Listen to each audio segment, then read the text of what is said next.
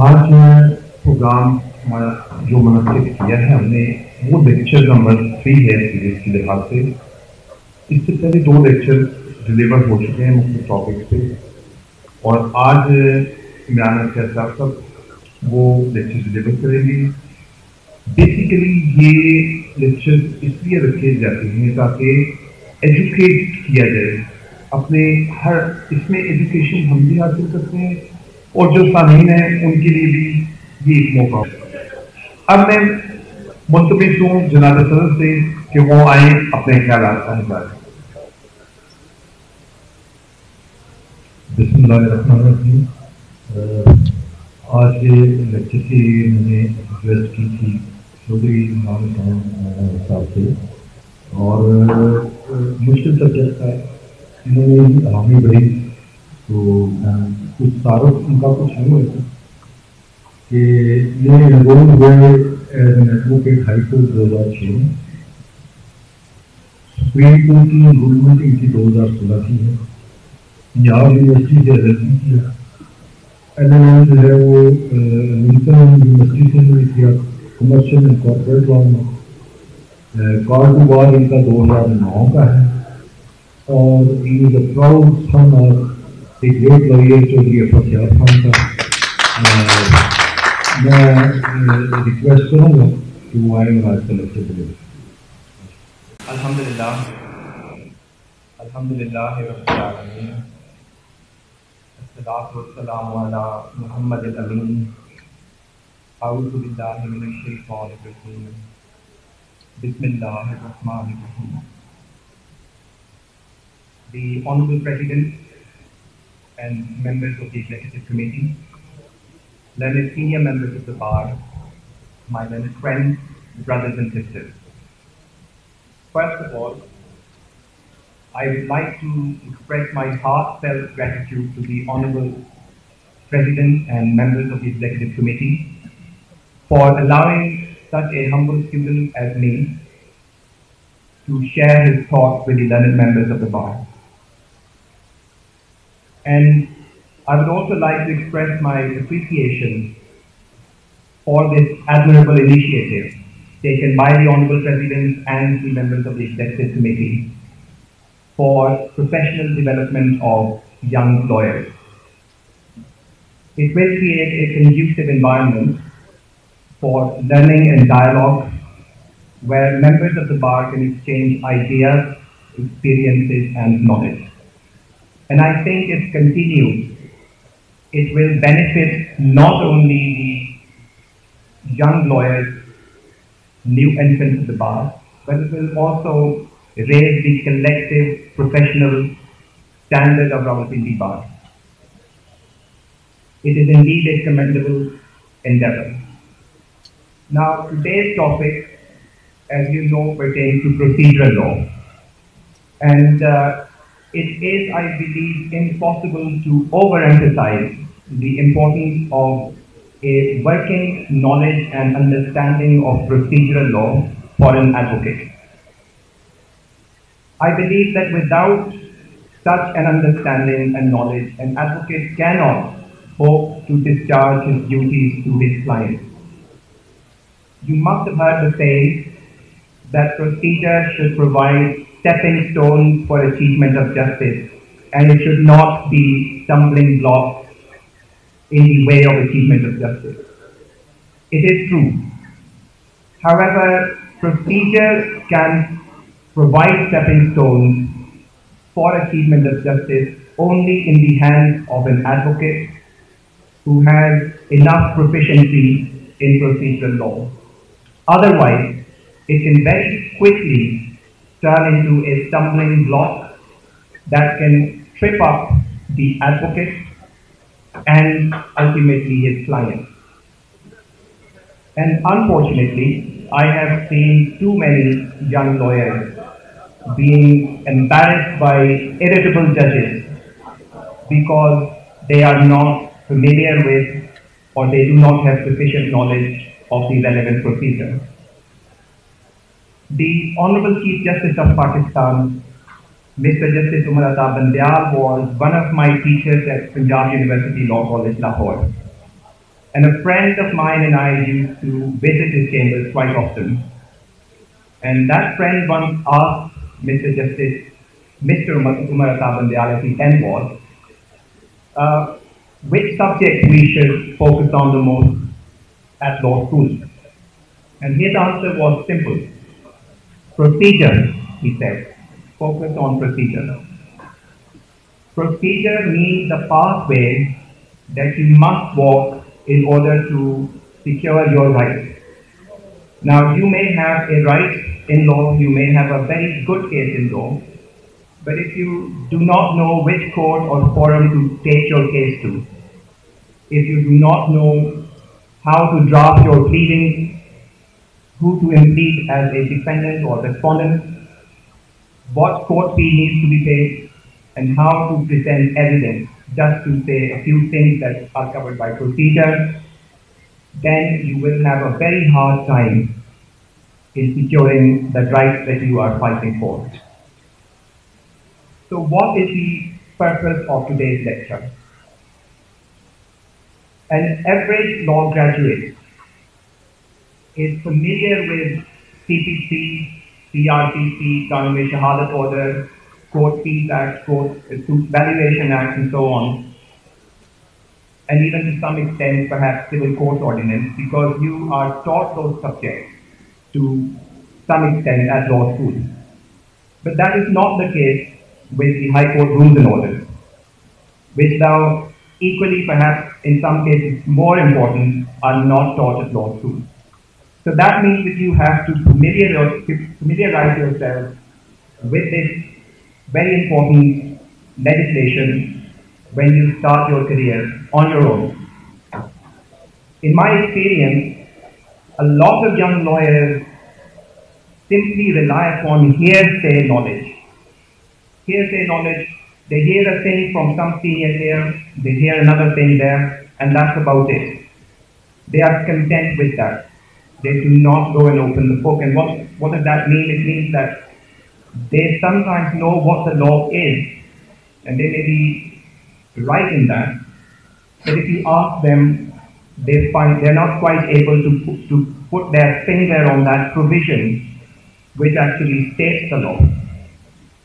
And in my experience, this sina basina knowledge is not enough. You go before the court and you cite a principle of law. I've heard many young lawyers say, well, I've heard it from the seniors. But the thing is that in practice, and my learned senior friends will agree with me, that you have to sometimes read the law, reread it, maybe read it a dozen times before you actually understand what it means. The word of the law is very important. It recently happened to me. I was engaged in a case in which an ICA had been dismissed. During Ramadan, I was engaged to file a CPLA against a civil petition for leave to appeal against it before the Supreme Court. When I read the judgment authored by a very, very competent judge, I first thought that it was very difficult to file a logical CPLA against it. I spent my entire Eid in that worry. I thought I had no case at all. To an extent, it ruined my Eid as well. I was thinking about it constantly. But then after Eid, when I sat back on my table and started drafting the petition and read that provision again, it dawned on me in a moment of epiphany, if you like, that I had been reading the provision entirely wrong, and the judge had also, so I believe, and hopefully the Supreme Court will agree with me, the judge had also misread it. And it all hinged upon a single word. In that particular case, the distinction between a judgment and an order, an administrative order. So the real purpose of today's lecture is to give you some food for thought. You are all qualified advocates. We are all equal. It is possible that tomorrow you will be standing on one side of the rostrum and I or some other learned senior member will be standing on the other side of the rostrum. So we are all equal. The real purpose of today's lecture is to give you some food for thought. and to hopefully kindle an interest in you to go and read the rules yourself. You cannot just rely upon this talk or upon something that your senior tells you orally. You have to read the law yourself in order to have any hope of understanding or developing a reasonable understanding of it. Enough to give you confidence to go and stand at the rostrum, at the bar before a court and address a high court judge who has a lot more experience than you, who has read the law probably in a lot more depth than you have. So you have to have that understanding to give you the confidence.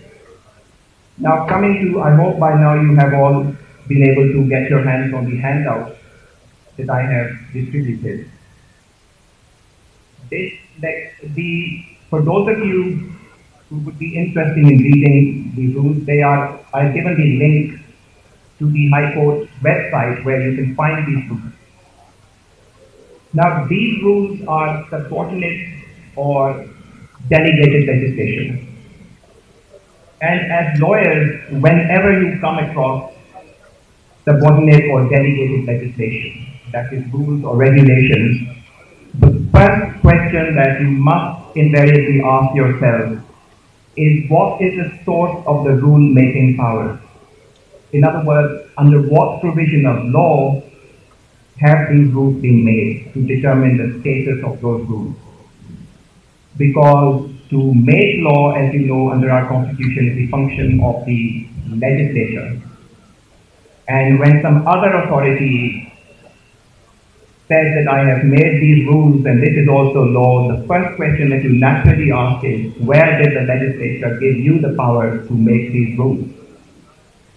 So I have started, as you can see in the handout, with the High Court's rule-making power, which in the current Constitution is to be found in Article 202, which reads that subject to the Constitution and law, a High Court may make rules regulating the practice and procedure of the court or of any court subordinate to it. Now you may ask yourself that this was made in 1973, but the High Court rules and orders are much older than that. So I have also listed the provisions of the previous Constitution. In the 1972 Interim Constitution, 1962 Constitution, 1956, going all the way back to the Government of India Act of 1935, all of which contain similar provisions empowering the High Court to make these rules of procedure. And then to go to the very inception of the High Court of Judicature at Lahore, which at that time was the High Court for the provinces of Punjab and Delhi, was constituted by the Lecter patents dated 21st of March 1919, which were issued by the then King. And Section 27 of the Lecter patents also empowered the High Court in somewhat similar terms. The language there is more regal because the King was speaking there, but it essentially achieves the same purpose. It empowers the newly created High Court to frame these rules. And then in the Code of Civil Procedure 1908, you will also find Section 122, which with slightly different language also achieves the same purpose. It reads, as you can see from your handout, the High Courts may, from time to time after previous publications, make rules regulating their own procedure and the procedure of the civil courts subject to their superintendence, and may by such rules annul, alter or add to all or any of the rules in the first schedule. Now, the first schedule in CPC, as you all know, contain the orders and rules. They can also be amended by the High Court.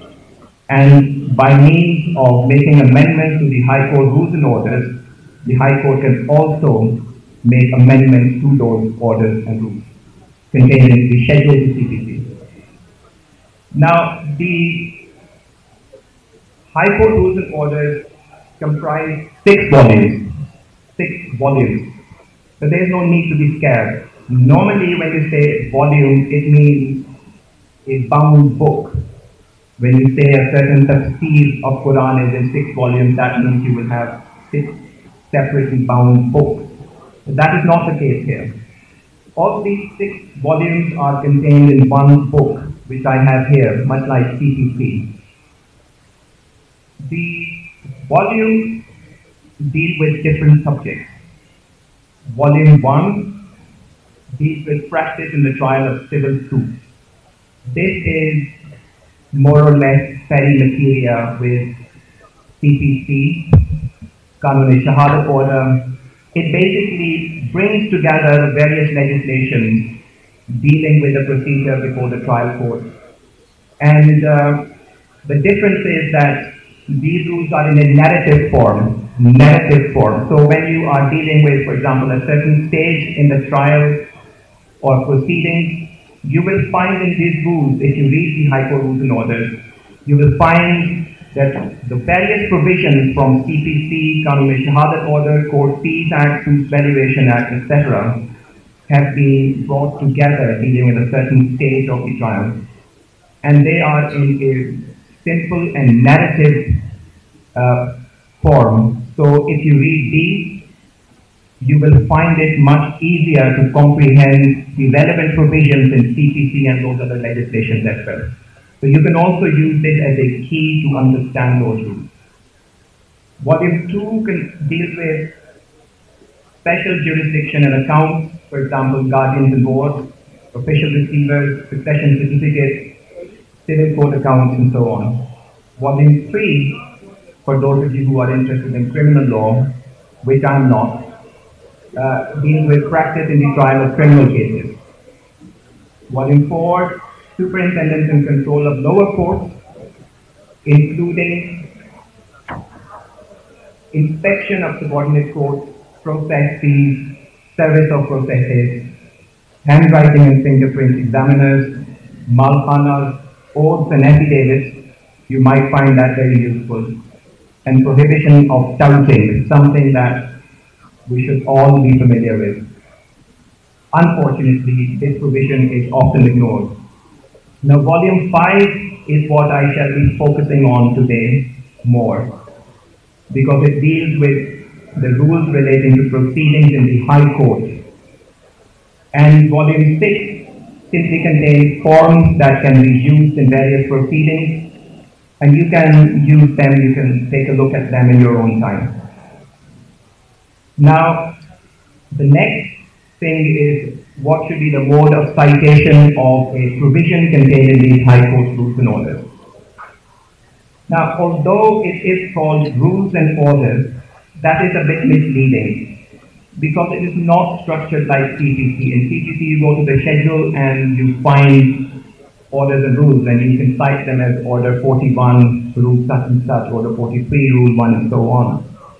But unfortunately, you can't do that with the High Court rules and orders. That would have made life much easier, but it is not the case, unfortunately. So instead, each volume contains chapters, and then each chapter contains parts, and then each part contains rules.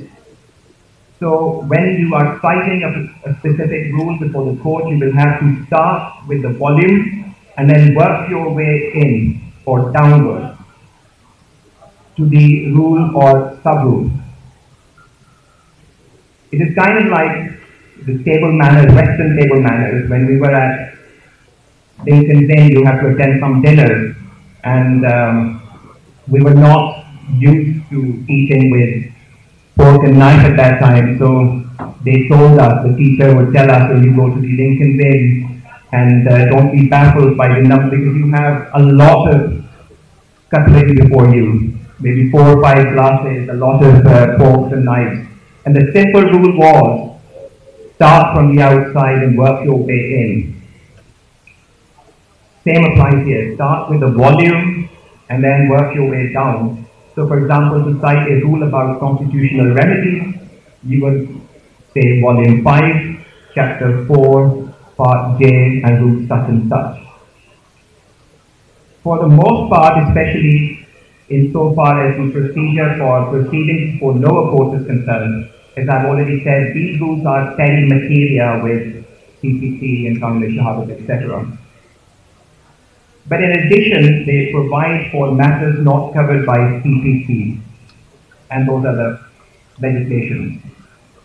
It was humanly impossible for me to cover all of them. As I've said, there are 6 volumes in a very thick book. This is without commentary, by the way. This is just the rules. In CPC, you have a thick book with commentary. Here, this is just a bare act. So it was impossible for me to cover all the rules or even all the topics. I have therefore chosen the ones that I think you are most likely to encounter in your litigation, specifically at Rawalpindi bench. But it does not mean that the other rules contained therein are not of much importance. It just means that you will have to read them yourself. Now, coming to the actual rules, I have chosen, I believe about 17 provisions that I shall be covering. It shouldn't take more than 40 minutes or so, hopefully. Now, the first one is that you often come across in demarcation cases or had shikni cases. And you will often have heard about some senior counsel or the court saying that the officer who goes for demarcation has to fix 3 permanent marks, etc. Those instructions which require that are contained in Financial Commissioner's instructions. Financial Commissioner was the predecessor of the current Board of Revenue. The current Board of Revenue, as you know, was established under the West Pakistan Board of Revenue Act of 1957, but prior to that we had something called the Office of the Financial Commissioner. And on the request of the High Court Justice, the Financial Commissioner issued these instructions, which you can find in Volume 1, Chapter 1, Part M, Rule 4, and you can cite them as such.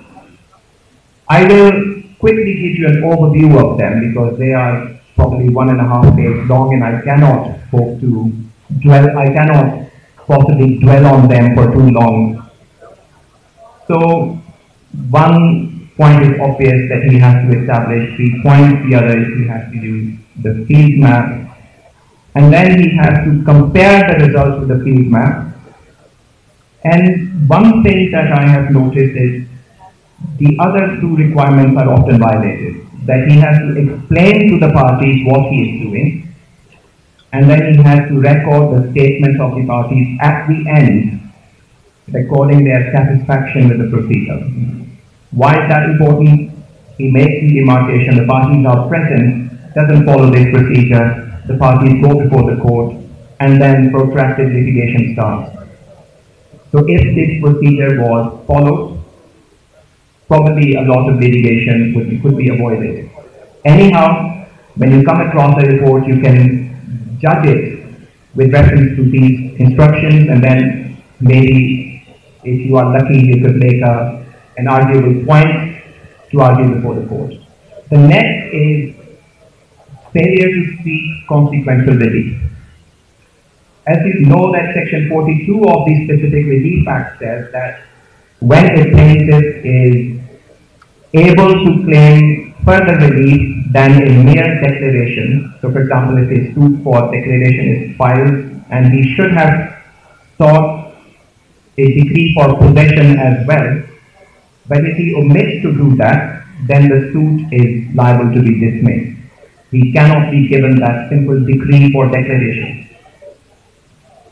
But what happens is that in practice, people omit to do that. Courts sometimes grant a decree, or they do not decide that question at the appropriate stage. And then the case comes either before the High Court or it goes up to the Supreme Court. And I've seen some judgments where the courts have to come up with innovative ways to save that suit.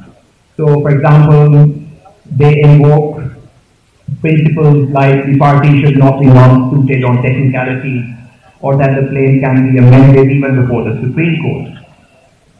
If this rule was followed, all of that would be avoided. What does the rule say? Volume 1, Chapter 1, Part M, Subpart G.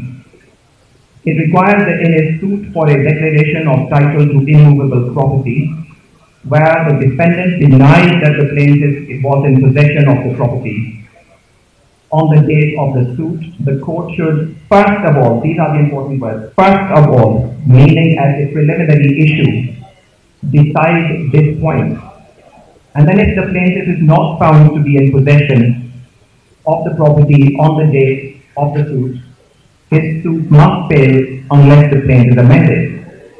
So if this question was decided at the appropriate stage, then a lot of time and trouble could be saved, but it seldom happens. But if you are equipped with this rule, you can call upon the court in a case to decide that question in the first instance. The next provision that I have chosen deals with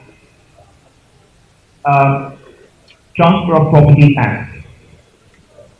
There are some judgments that were passed in oblivion of the relevant notifications which I have listed here, which say that the Transfer of Property Act, although it is such an old legislation, still does not apply to the province of Punjab. However, if you go and take a look at the Volume 1, Chapter 1, Part N, Subpart 3, it gives you certain notifications. And you will see two notifications specifically. One is notification dated 30th of December 1974, which declared that Sections 54, 59, 107, 118, and 123 apply to the entire province, including urban and rural areas. Then they had a change of heart, the governor or the government, and they replaced that with a notification dated 22nd of November 1978, which now says that these sections apply to municipalities, or in other words, urban areas alone. What does that mean? These sections deal respectively with sales, mortgage, lease, exchange, and gift. And basically, they require one simple thing, that all of these transactions have to be in writing, and that writing must be registered if the property is worth more than rupees 100. Now, despite the lapse of more than 100 years, we are still dealing with oral transactions, and the courts say that the Transfer of Property Act does not apply, and that leads to a lot of protracted litigation, which could be avoided if this procedure was properly followed. Now, the next provision is limitation in intra-court appeal. The following provisions now basically deal with the litigation before High Court. Volume 5, Chapter 1, Part A, Rule 4 deals with that subject, and the limitation of 20 days is provided, which starts from the date of judgment, not from the date of copy.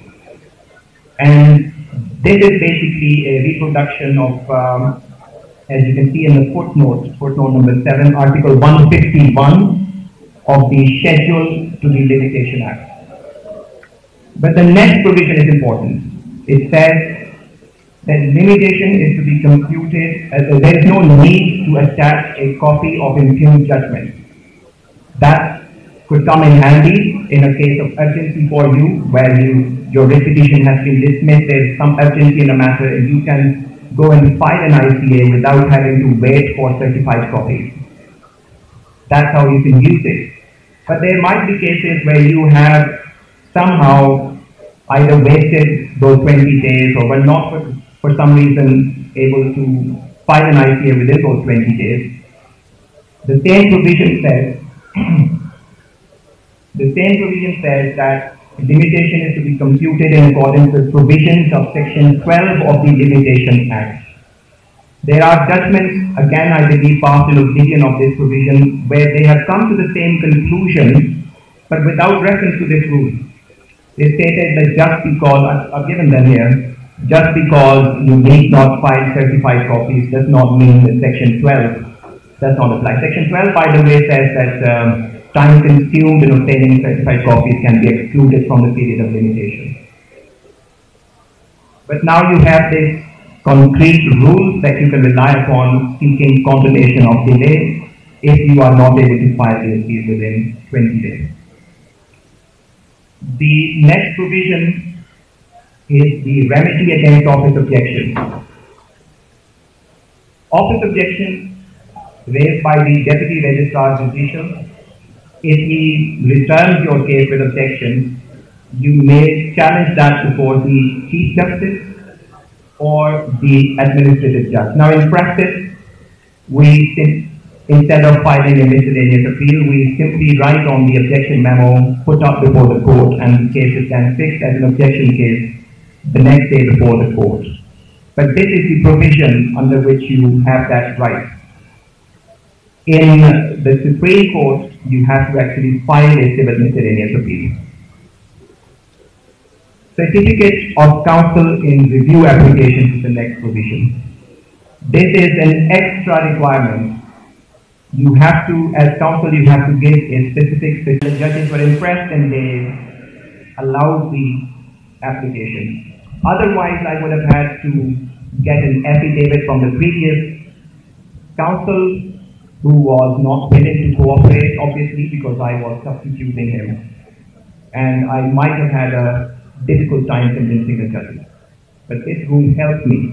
That is an approved for reporting judgment. I have given the reference to that in the footnote. Now the next one is leftover cases. A very interesting provision which is never followed in practice. It says that there are two aspects in it. The daily cause list of the week shall be issued immediately on the preceding Wednesday. We do not receive it until late in Friday evening, or maybe sometimes on Saturday, not giving us enough time to prepare briefs sometimes. Or at the very least, it ruins our weekend. But the next one is even more important. All leftover cases of the week shall be fixed on the corresponding day of the week following the next week.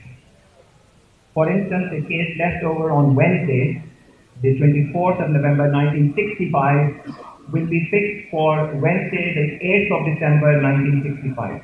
That doesn't happen. You get a case fixed through an application for early hearing. On that day, for some reason, unfortunately, the case doesn't get taken up.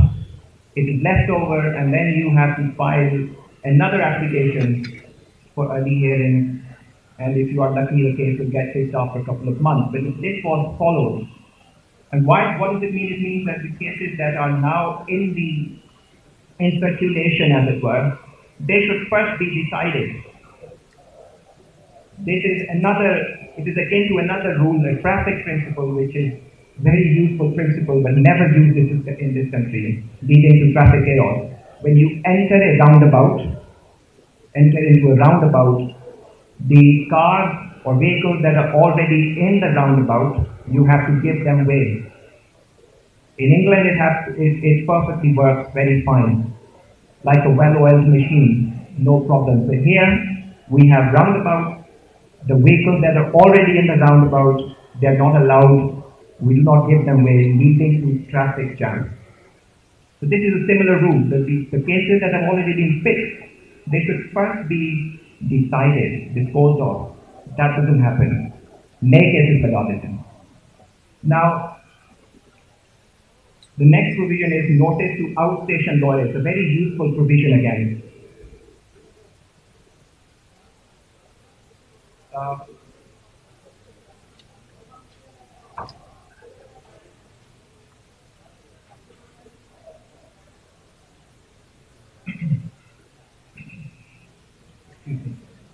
Useful for those advocates who do not live in Rawalpindi or other major cities that have been listed here. Basically, the seat of the High Court. High Court benches. Then you are entitled that the Deputy Registrar concerned shall fix the actual date sufficiently in advance and give to the said advocate notice thereof by registered postcard, PT card. Such date shall not be altered except by an order of the bench concerned or of the first division motion bench if the case is not listed before a particular bench. This is also, it comes in very handy, it is useful when your case has been dismissed in default, for example, and you have to explain delay maybe. So you go and you stand before the judge and you say, I come from Atak or Iqbal and I did not have notice. And the judges are visibly irritable because they've heard all these stories. So if you refer to this particular provision and say, well, I come from a station which is outside Rawalpindi, I did not receive such a notice. So please set aside the dismissal order. It might be of some help to you if you know this rule and if you have it to hand when you go to the court. Again, these rules will be only helpful to you if you have either this book with you or if you have printed the relevant provision from the High Court website. So have something in your hand. Do not rely upon just the word of your mouth. It means nothing to the judge. Give him something concrete. So the next provision is composition or numerical strength of benches. Volume 5, Chapter 3, Part B. So the simple rule is that all cases are to be heard by single benches, except the ones that are listed here. They are to be heard by division benches, or if the Chief Justice specifically orders by a larger bench.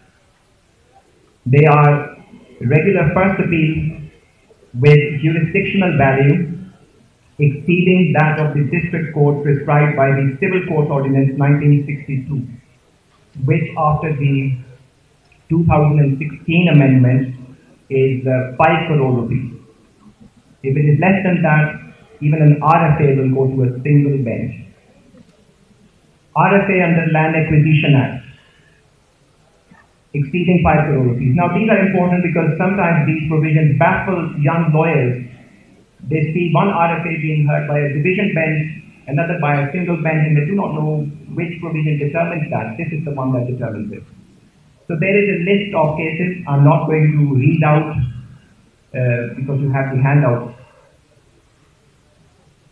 The next provision is powers delegated to the registrar. This, in my experience, is the most unutilized provision that there is in the High Court rules and orders.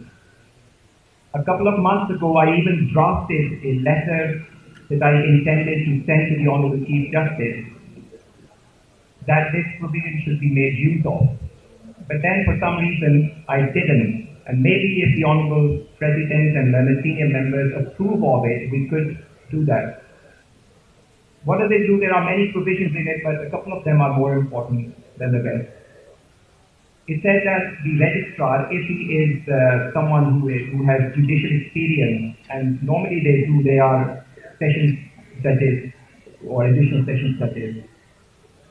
If they have that experience, then these powers can be delegated to them. What are those powers? Power to dispose of all matters relating to service of notices, including substituted service. Power to receive and dispose of an application to implead legal representatives. Power to receive and dispose of an application for withdrawal of an appeal or consent decree or order. The time of the honorable judges is much too precious. It is public time which to be wasted on such petty matters. These can be disposed of by a registrar. He could be given a separate room and he could issue notices and substituted service, etc. In the Supreme Court of Pakistan, there is a corresponding provision where a lot of powers have in fact been delegated to the registrar and they are exercised by him. If you are not satisfied with them, then you can obviously file an appeal against that order. But in the High Court, they remain unutilized. And you see that there's a very thick pile of files before the judges, and A lot of them basically are ones in which notice has not been served or in which you have to implead legal representatives. You come and you wait for 2 hours, and what will happen? The case gets called, and a high court judge simply orders, okay, repeat notice. That takes 1 minute of his time, or maybe 2 minutes. But when you calculate, it all adds up. He only has maybe 2 hours, that is 120 minutes, maybe 150 minutes in a single bench, and those 2 minutes are very precious. The next provision is habeas corpus. Habeas corpus, that is when someone is in illegal detention or improper custody, you file a habeas corpus petition that the person be brought before the court. 2 provisions deal with that. 2 substantive provisions, that is. One is the section 491 of the Criminal Procedure Code and article 199 1B1 of the Constitution. The power under section 491 is also essentially a power of the High Court.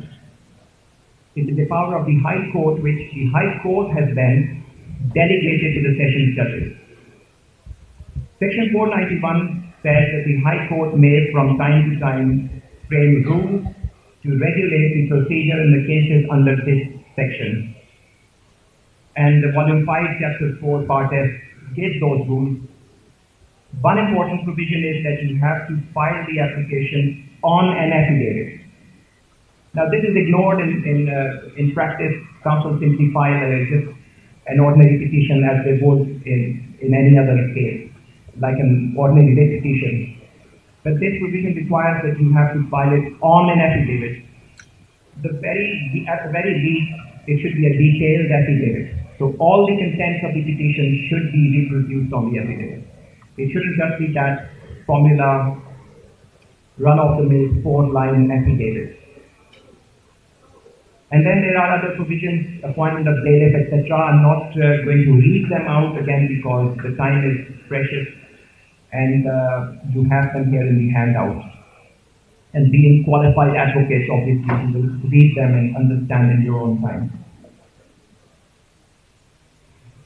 Volume 5, Chapter 4, Part J, Rule 1 states that the same rules which apply to Section 491 petitions also apply to petitions for habeas corpus under Article 199. The same rules. Which also has some implications. One implication being that although ordinarily it is said that CCC applies to writ petitions, but in this case, in a habeas corpus petition, CPC might not be of that much relevance. And this again is very important in a case I am arguing before a bench now, but I don't have time, unfortunately, to go into the details. It can be of significance that you have to argue that it is not a civil matter, it is a criminal matter. Questions of fact in writ petitions. This is very important. And I'm often very disappointed by the way that judges sometimes dismiss your petitions in limine by simply saying, well, this is a question of fact, how can I decide it? How can I decide in limine? Without even calling upon the other side to file an affidavit. And I submit it to you as food for thought. When does a question become a disputed question? It can only become a disputed question when one party asserts it on affidavit and the other party comes, files a counter affidavit, and then on oath it denies those facts. That is when it becomes a disputed fact. And even then, this rule says that the High Court can decide questions of fact. But this provision is often ignored. Obviously, there will be some cases in which recording of evidence will be necessary, absolutely necessary. So in those cases, obviously, a trial will be needed and repetitions may not be adequate, but in most cases they are. But in any event, your petition cannot and should not be dismissed in limine without calling upon the other side to file counter affidavits. I have in the footnote given some judgments as well, but the main rule says This is paragraph number 13 in your handout. Rule 2 says that which petitions to be accompanied by an affidavit or affidavits in proof of the facts, and you do that. Without that, your petition will not be entertained. However, the next rule says that respondents in writ petitions should be required when notices are issued to file counter affidavits. I have never seen counter affidavits being filed with the comments. Officials file, if at all they take the time and trouble to file comments, they never file counter affidavits. And the judge simply says, well, this raises a question of fact, how can I decide it? You can say, the next rule says, my lord, rule number 7 says, all questions arising for determination of such petitions shall be decided ordinarily upon affidavits, but the court may direct that such questions as it may consider necessary be decided on such other evidence and in such manner as it may deem fit, and in that case it may follow such procedure and may pass such order as may appear to it to be just. Now in some cases, some judges, depending on their inclination, sometimes depending on who is standing before them, do make orders even for appointment of local commission to go and inspect the spot and file a report. Even a writ petition, questions of fact, they have no qualms about appointing local commission. But sometimes, without any justification, you go and stand before them with an urgent petition and they say, well, this raises a question of fact, how can I decide it? Without asking the other side to file counter affidavit. This is the answer to that objection.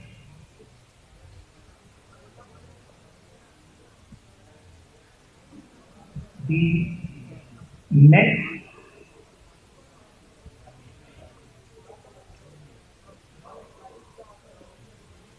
next point, and for those of you who are getting bored, I only have 4 more points to get through.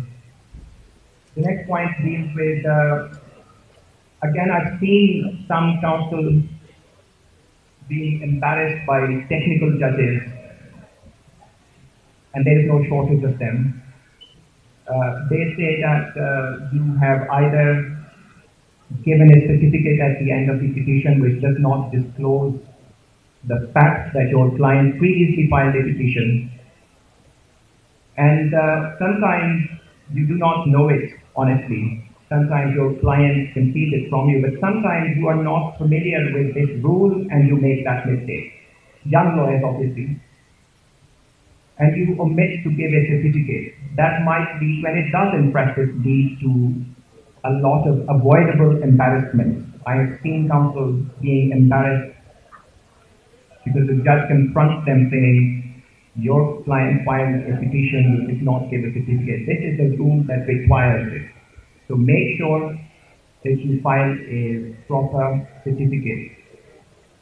The next provision is written statement with petitions. I'm sure that most of you have heard it from judges and from seniors that when a writ petition is admitted to regular hearing, then you have to file a written statement. This is the rule that provides it.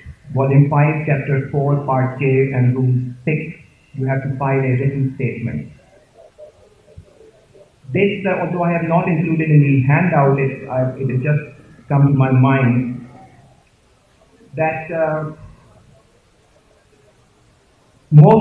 some judges issue pre-admission notices. Pre-admission notices. There is no concept of pre-admission notice in the High Court Rules and Orders or in any provision of law.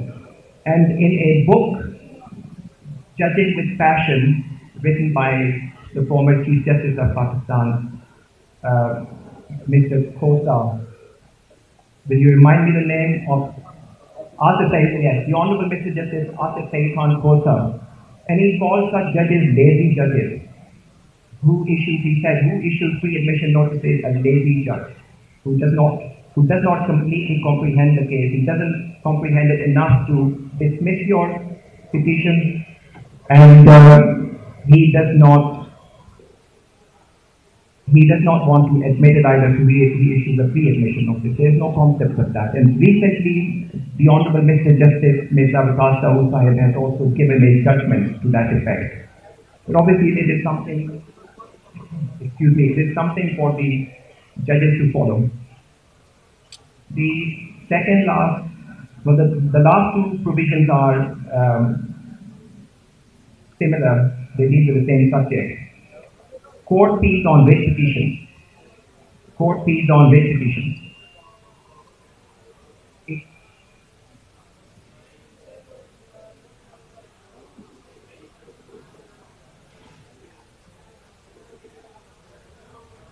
Now, this rule says that a court fee of rupees 500 shall be payable on each petition.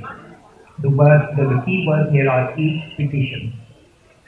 But no court fee shall be required in case a writ is required in respect of the detention of any person by or under orders of any public authority. The second key word, public authority. Now, this gives rise to 2 points. The first one is that no court fee is payable on habeas corpus petitions. But which habeas corpus petitions? The ones where the order of detention has been made by some public authority. But not where you file a habeas corpus petition for the recovery of a minor who is in improper custody of the father or mother, according to your case. That is where you have to file a court fee. But the word each petition have given rise to some controversy and contradicting views. I have listed here 2 cases. One is an unreported order and dated 24th of January 2017, where the Rawalpindi bench has held that this rule means that you have to pay 500 rupees court fee on every petition regardless of the number of petitioners, regardless of that. But then there is another reported judgment, CLD 2007 Lahore, in which it has been said that you have to pay court fee according to the number of petitioners. In that particular case, there were more than 300 petitioners. So 300 multiplied by 500. And what had they done? They had challenged an order of the Board of Revenue. All of them were parties for it. Now I submitted to you as food for thought that this is a charging provision and it should be construed strictly. And to me, the view of the Rawalpindi bench in an unreported order seems to be the correct view. And you should only be required to pay 500 rupees on a petition regardless of the number of petitioners. Because the word used here is on each petition. It doesn't say for each petitioner or some other such word. And the same applies to, and by the way, I have used this order in the High Court to get overruled objections of the office. So at Rawalpindi bench, I believe this order is being followed. But anyway, if you come across some officer in the High Court who demands more court fee, you can use these orders. And then the same provision, similar provision, which is the next rule, which applies to intra-court appeals and requires 1,000 rupees court fee, this time on each appeal. Not for each appellant, but on each appeal. So you should not be required you should not have to pay more than rupees 1,000 on each appeal. Now these were the points. Obviously there are a lot more in that thick book. We could talk on and on, but these are the points that I wanted to cover. I hope that I did not make things overly complicated for you. I was asked by some senior members of the bar to speak in Urdu. I purposefully chose not to do that. We may like it or dislike it, and I have always been an advocate of Urdu being used in all walks of life. I do not approve of English being used. This is one of the major hurdles that we have in progress, especially in law. But I may like it or dislike it. It is not for me to make policy decisions. The law that you deal with, the constitution, the proceedings of the court, the judgments, everything is in English. So I wanted to speak in English to encourage you to familiarize yourself to become more proficient in the language, because इससे कोई फरार नहीं. I will just say one thing at the end. May God bless his soul. Dr. Abdul Basit Sahab, he was my teacher at Punjab University Law College, and the first time when he came to our classroom to give us a lecture, and he had those of you who know him, he had a beautiful, impressive, deep-chested voice, not like my shrieky voice. He had a very beautiful voice. He would speak like that, and very impressive. And he asked us the first question: would you like me to speak in English or in Urdu? And he always spoke in Urdu, always. And he was a graduate from the best universities in America. But he asked us the question, and being a cheeky student that I was, I said, "Sir, we are neither masters of English or nahi hame Urdu mein malika hasil hai." This is the sentence that I spoke. And he got so angry, he was furious, and he looked at me and said, "Kya naam hai aapka?" I said, "Imran." "Imran, you cannot become a lawyer. Give up the idea. You will never be an advocate." This is what he said to me. But then he said that articulation is the most important thing for an advocate, and I say it with some degree of pride. He taught us for a year, and towards the end of the year, I was the only student that he praised, and he once again asked me, "What is your name?" And I said, "Imran." And he said, "Imran, I can predict you will become an excellent advocate." So, because we, focus on language. So thank you very much for your patient hearing. I hope you learned something.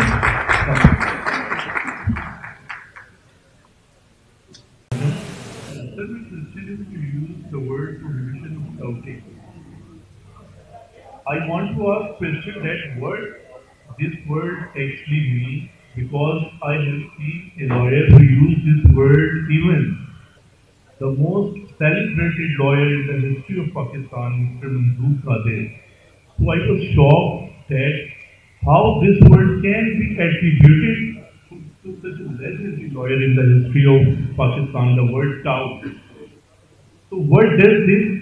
Because without rational application of mind, we attach such kinds of words with highly dignified and graceful lawyers. So please explain what the actual meaning of this word. For whom this provision is, how judges do doubting, etc.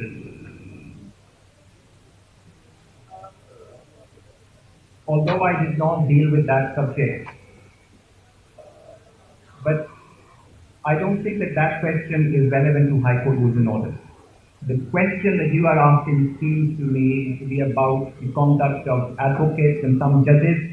I'm not going to comment on that. That is not the sense in which it has been used. There are words that are terms used in a specific context, but then those words are also used in ordinary life. A good example is, who is Shaheed? Shaheed has a religious connotation, but then Hindus also call their, the people who die for a good cause Shaheed or martyrs, and even political parties in this country call everyone a Shaheed. So the word has a proper connotation, and it also becomes a daily used word. The sense in which you are using it is an ordinary sense. But the sense in which it is used here is basically it applies to those non-lawyers. You will see, or if you go to the civil courts, sometimes you see there are professional witnesses even who charge money to appear as a witness. There are people like them, busybodies, who make it their profession. They go and they gather clients. Sometimes they have a prior agreement with an advocate. Sometimes they just take a client to one advocate and to another to a third one, in the hope that when the counsel agrees upon some fee with that client, he will give them a share of that. So basically, a person is a tout who brings you, he has no business, he has no concern with that particular case, but he goes and brings a client to you in the hope that you will give him some monetary compensation. He is a tout, and he chooses you not because you are an exceptional advocate or experienced in that particular field, but because you have agreed to give him money. So his motive is not your professional skill. His motive in choosing you is not your professional skill, but the money. So he is a tout. That is the sentence which is used here. And I'm not going to give an answer to the political or other connotations of that word. Rule, I did not read it out. You can see it in volume 4. It actually gives a definition of the word tout, and that is what I'm using to answer your question.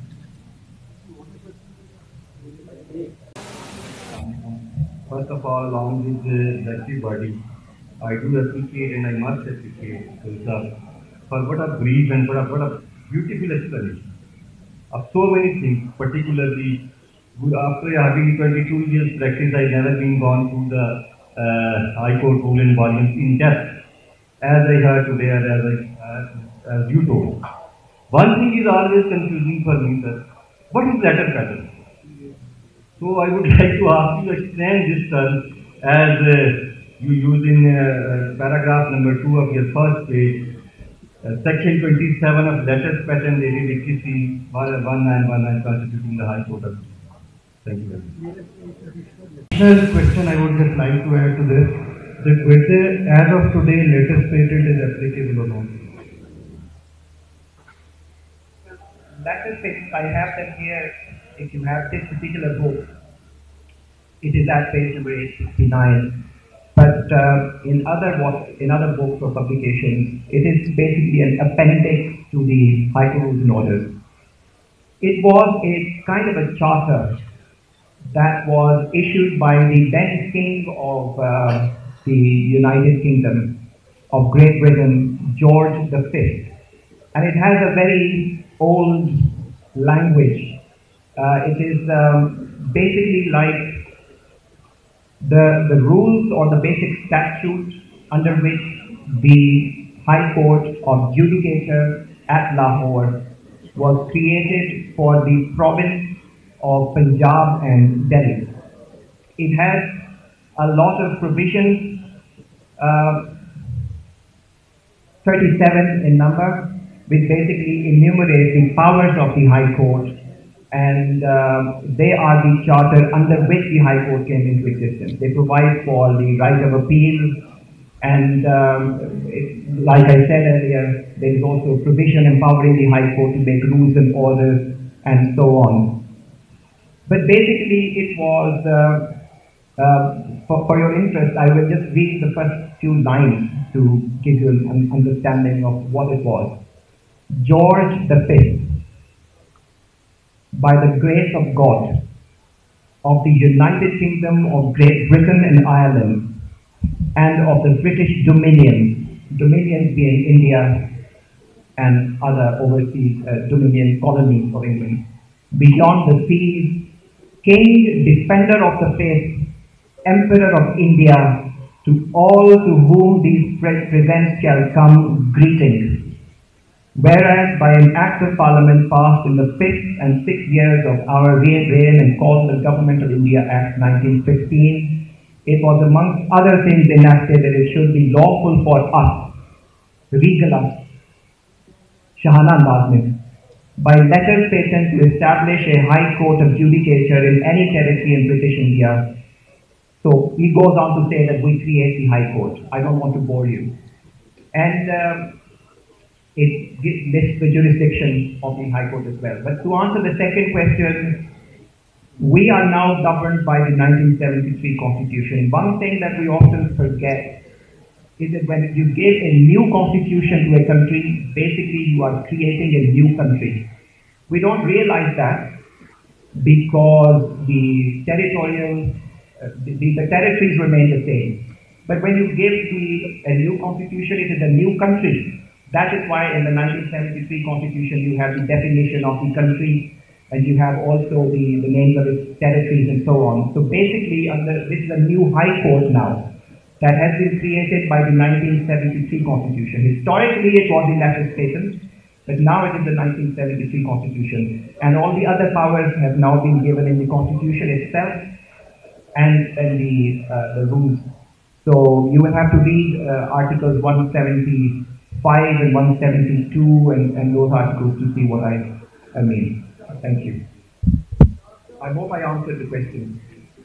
Hassan, I was thankful to you for just an exhaustive and extensive lecture, brimming with the complete knowledge. And one question especially regarding limitations in intra-court abuse. What limitation is available for contempt petition? Whether it relates to the Contempt Act ordinance or High Court rules and orders covers this kind of justice.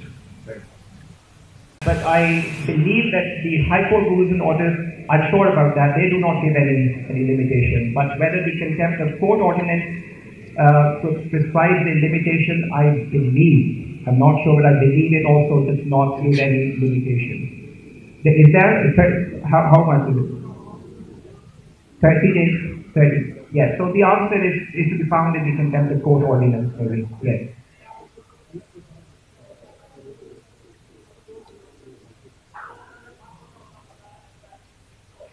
In one of the footnotes, probably we have written down that the CPC Amendment Ordinance 2020 was struck down on the basis of an article in the Constitution that the High Court has the power to make rules with respect to the procedure. My question is, if the Constitution provides High Court the power to make rules with respect to the procedure, can through legislation an ordinance or an act could be passed which could change the procedure altogether, or would it be done by the High Court?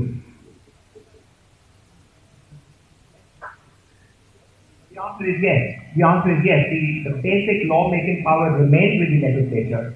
In fact, if you go to the handout, the rule-making power under Article 202, it starts with subject to the Constitution and law. So the main, and as you know, that the main body of CPC is elected by the legislature, and then the schedule is those rules orders and rules contained in the schedule are made by the High Court, or they can be amended by the High Court. But why? Because Section 122 of CPC and Article 202 empower the court to do that. However, the power remains with the legislature. The reason that amendment was struck down, that ordinance was struck down, it had other reasons as well, but the Honorable Mr. Justice Shahid Kareem said that one of the reasons that I'm striking down this ordinance is that it makes some fundamental changes to the structure of CPC, but without consulting the High Court. The High Court had just a while before that introduced some amendments, and the legislature had then made some dramatic changes to the procedure, and his Lordship said that because the High Court has not been even consulted in the process. So I believe that what his Lordship was saying was that at least the High Court should be consulted, but the simple answer to your question is that the power remains that of the legislature. So it can